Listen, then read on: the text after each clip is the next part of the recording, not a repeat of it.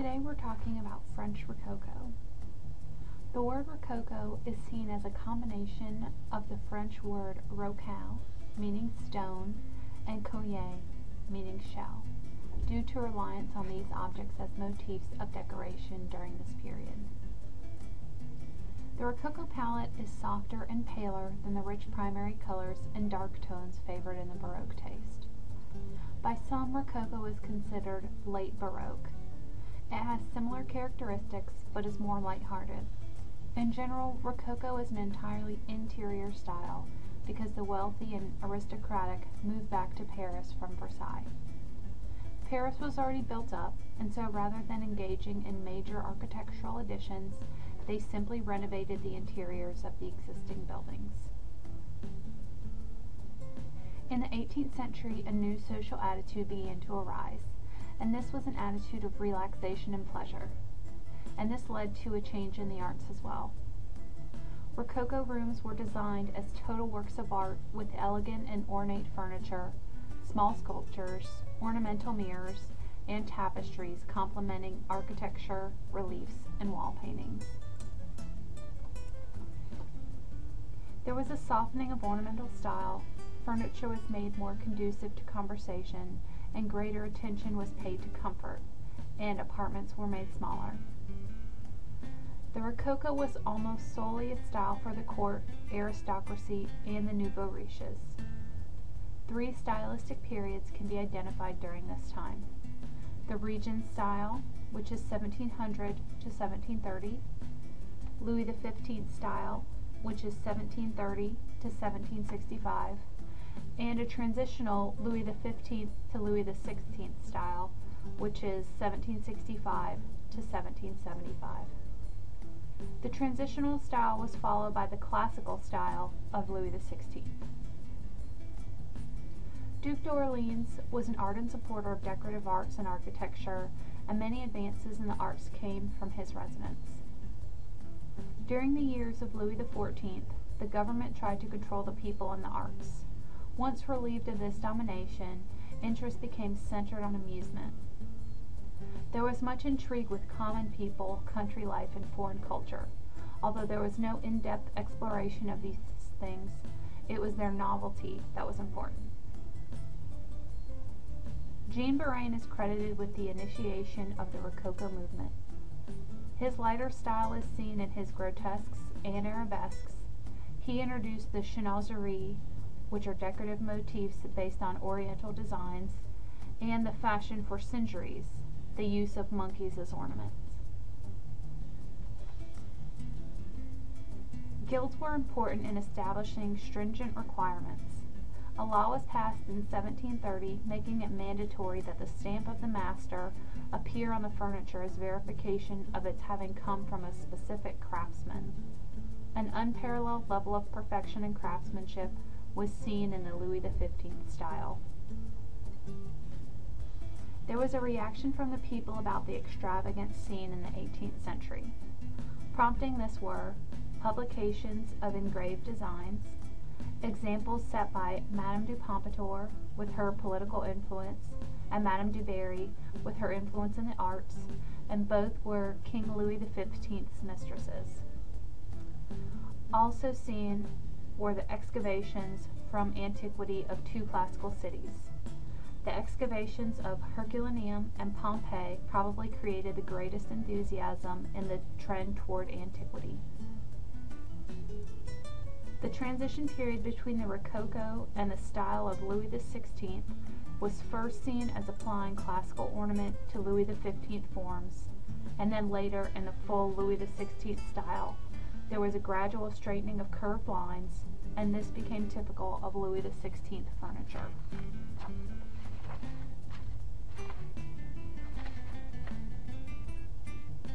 In the beginning of the 18th century, there were three theories affecting space planning that were important considerations for the architects: covenants, bindients, and commodity.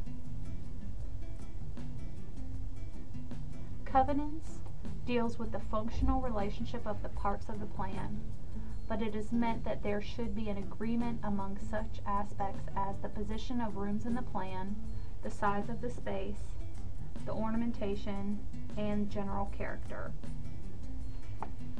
Also dictated an arrangement that differentiated between the public and the private rooms. Byzantine is the consideration given to the form of the structure as it related to the intended function or purpose. For example, the position of society of the owner should be reflected in the type of residence. And then there's commodity, which is the govern of the full utilization of space.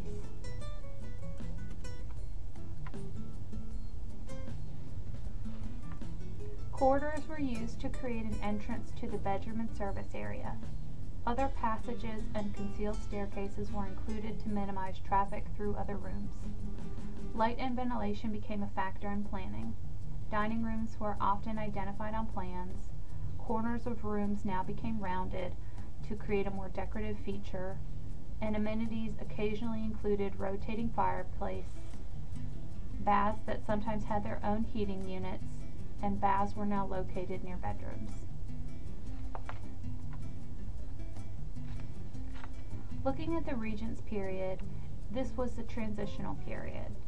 Early on it was closer to the Louis XIV style, while later it was closer to Louis XV style. The changes that occurred were formality to informality, more relaxed character, from symmetry to asymmetry, from Baroque relief, where the emphasis was on high light and shadow, to a more shallow relief, from rigid outlines to softer configurations, from geometric rigidity to the freedom of delineation, and from distinct structural lines to a more blurred composition.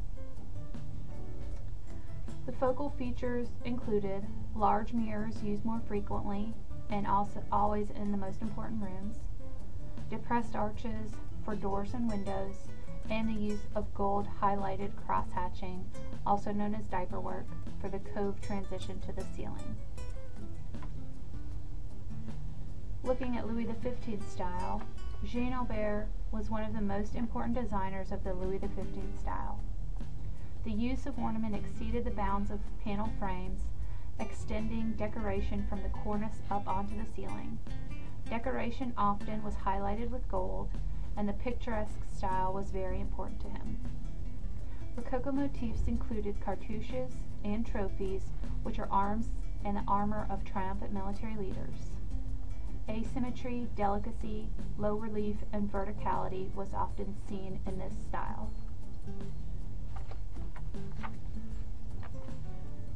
Terracotta, wood, and occasionally marble were materials used during this period. Decorative techniques included carved boiserie and fresco or relief design in plaster was typical. The Martin brothers developed a varnish imitating Chinese lacquer called Vernis Martin, which was a green color. These were all seen during both periods.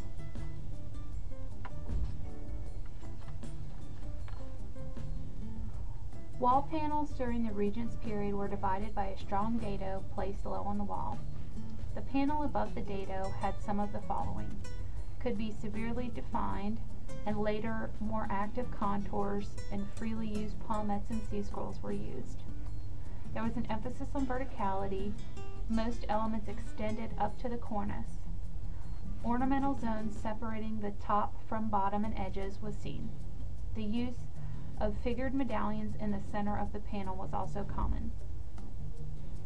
Mirrors were heavily used, and sometimes whole rooms could be lined with them. And the most common finish for wood was paint. For Louis XV, wood paneling, either natural painted with parcel gilt or gold only in some areas, was seen. And wood paneling was arranged with tall panels placed above a low dado. It would vary from narrow to wide and with asymmetrical parts. Panels were not always balanced by the mirror image in the next panel. Molding was often thin and of low relief. Some were highly complex, including motifs of C and S scrolls, leafage, shells, vines, ribbons, freehand curves, and so on. There was a distinct emphasis on molding details. Asymmetry was widespread, but a balance of the total composition was adhered to, meaning that elements such as doors required a corresponding false door to maintain symmetry.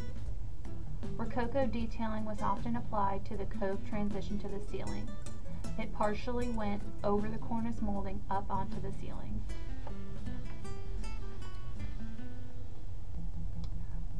Regents' fireplaces were reduced in size, but it was still the focal point of the room.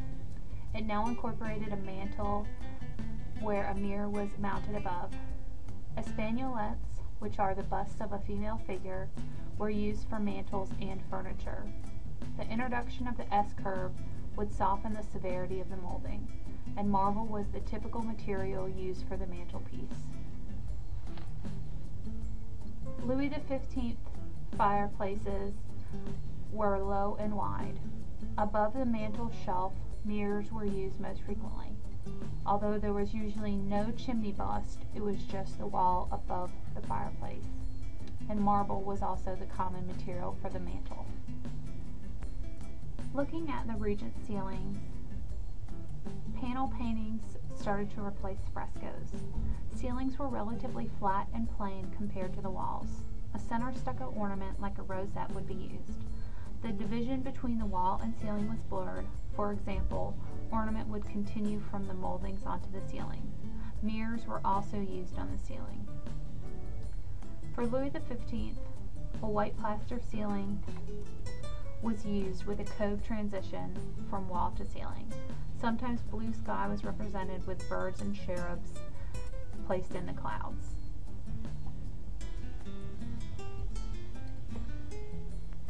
Furniture was easier to move because of a lighter scale. It was considered more graceful and informal. Multifunctional pieces were created to meet the demands of the owners. The materials used were wood, lacquer, tortoiseshell, and bronze. Many woods were imported to attain the color and grain that were important to surface design. Bronze mounts were essential to protect the fragile corners, and gilt bronze was important as a decorative application over veneer. Bronze could also be seen in handles, escutcheons, which were keyholes, centers of panels, friezes, the terminal of legs, and pendants. French artisans attempted to create the lacquer of the Chinese and Japanese, but never quite attained the brilliance or permanence. Regent seat furniture was a transition from primarily rectilinear forms of the Louis XIV to the curvilinear contours of Louis XV. They tended to have symmetrical features and legs that were slightly curved. Louis XV tended to have asymmetrical decorative detail, and legs had a more pronounced curve. Backs were generally lower than of the Louis XIV period and were either fully upholstered or surrounded by a carved wooden frame, and styles were straight or curved, and the cresting of the back was serpentine. Upholstery could be changed seasonally. The arm supports were now set back away from the seat edge instead of coming up from the front legs. Manchettes or arm pads were also added. The cabriolet leg was used in the late Louis XIV chairs, but the curve was slight, whereas in Louis XV the curve was more pronounced. The ending of the legs was either a scroll set on a base or a doe's hoof. A curved stretcher often connected the legs, but later in the period this was removed. A transition of chairs is shown on page 239. For Louis XV, comfort was a big feature. There was an emphasis on informality. Carved wood exposed all the way around the frame was common. Asymmetrical carved detail was seen on the cresting of the back, on the center of the seat rail, and the knee of the cabriolet leg. Legs ended in a scroll with no stretcher on the base. Seats were caned or upholstered or even embroidered. Curved arm supports were set back. Arms also had manchettes. Finishes included lacquer, parcel gilt, paint, gilding, and a waxed natural wood. Two colors was often seen on one piece, and these colors would coordinate with the wall paneling. Two types of chairs were common. The fauteuil, which is an open armchair where the back was a cartouche shaped, or a cabriolet, which means it's a concave back that was rarely attached to the seat, and the bergère. And the bergère differed from the fauteuil because the arms were enclosed and the seat cushion was separate. Other chairs seen were the marquise seat, which was a very wide and deep chair, and it was said to be a response to women's dresses, which were extremely wide. Multiple seating units were important. Comfort and informality can be seen in the Duchesse Brisée, which is a chair with a separate footrest.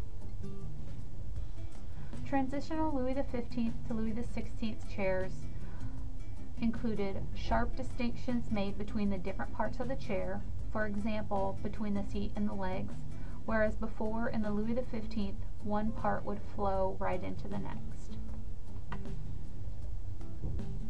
Tables of the Regency included features from the previous styles, incorporating new styles as well. They were designed to coordinate with the wall panel that it would sit beneath. Mounted on legs that curved away from the table, the back legs often would curve toward the wall. Legs were connected with a stretcher. In the center would be a carved ornament. Marble tops were often used. Writing tables were important with a surface of tooled leather. Ormolu, which is a gilded bronze and brass, was used on the edges of tops, drawers, and legs. Without a stretcher, these legs were cabriole with a metal cover protecting the feet.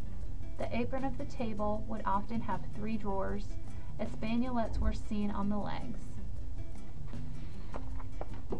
Louis XV had multifunctional tables seen, as well as specific functions for gaming and coffee tables. Most features from the regents were present during this time as well. Regency storage pieces gave the impression of heaviness even with a curved outline. The commode, or chest of drawers, had 3 drawers and very short legs, where Louis XV would have only 2 drawers and a shaped apron and tall, slender legs. The shaping of the body was complex, with a serpentine outline, and the front was smaller than the back. The kind of shaping is called Bombay. This type continued through Louis XVI period, when straight lines became prominent. The cabriolet leg was seen, and the apron had a downward curve. Louis XV had a shaping of the body was the same during the Regent's period, except it sat on a taller, slender leg, and marble was also used for the top. In the transitional period, they kept the delicacy of the Louis XV, but introduced straight lines. Curves of the cabriole legs tended to be slight. The frieze could have classical ornament like guilloche, Greek key, or acanthus leaves, and contain 3 drawers. The front might also be divided into 3 frontal planes. Drop handles replaced the fixed handles of the Louis XV period.